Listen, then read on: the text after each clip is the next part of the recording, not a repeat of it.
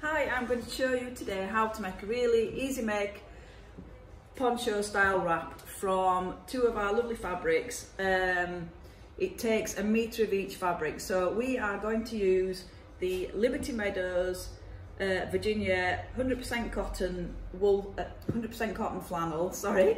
It's lovely and soft cotton that's breathable, but it's also cosy because it is lightly brushed and it's got a beautiful drape. It'll fall over your body, really lovely.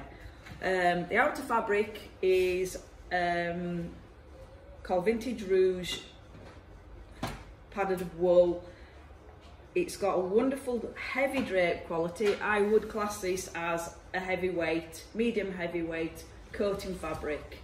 Again, you need something that's stable, but it has got a lovely drape quality. And because the poncho drapes over the shoulders, that's what you require. So it's really easy to cut.